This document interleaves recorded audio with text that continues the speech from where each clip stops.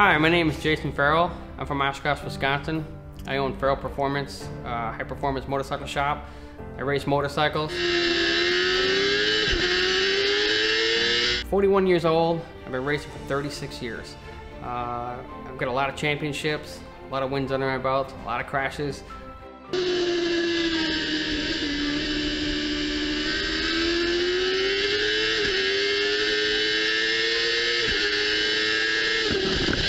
I'm here to talk to you today about Widex hearing aids.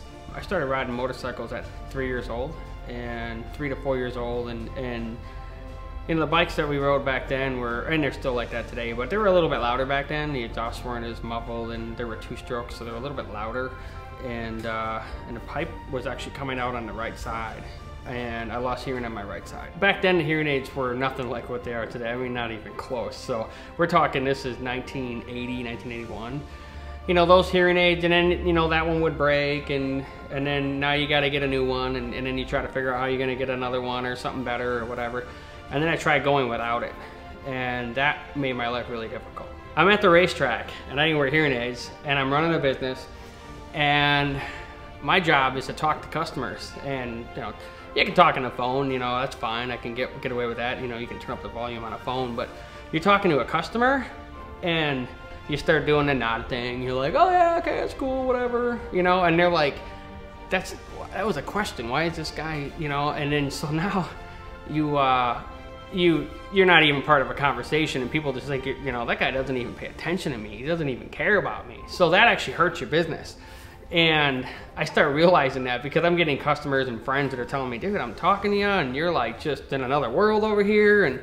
And I had relationship problems. I had a lot of stuff, you know, go through my life because I wasn't wearing them. So I went to an audiologist and got my ears checked, and they're like, yeah, they're pretty much equal on both sides. And, you know, we looked at a bunch of them, and Widex came up along with many other companies, and it was like, she's like, these are the best ones on the market. And I'm sitting in there, and you wouldn't think like something could be so emotional, but I was sitting there, and she goes in the other room, goes down the hallway, and she says something. I can't remember what she said. She said some phrase or whatever, and I heard everything she said, and she was down the hallway. And I was like, this is unbelievable. I cannot leave without these. At that moment, all it took was literally 1 minute of hearing like this again, and I'm like, I can't leave without these. When I got the new hearing aids, just like my life like almost became brand new again.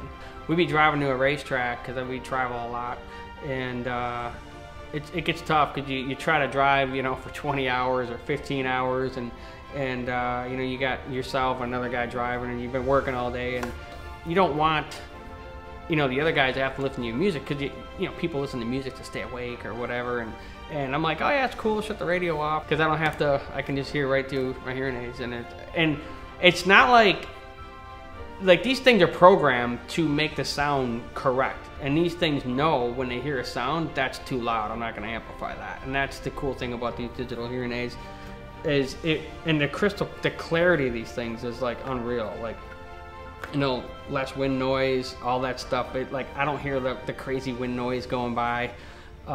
It's nice and clear. Everything is just so nice. I can't ask for anything better. If they made something better, I'd be blown away, because I don't even know how you could possibly do it.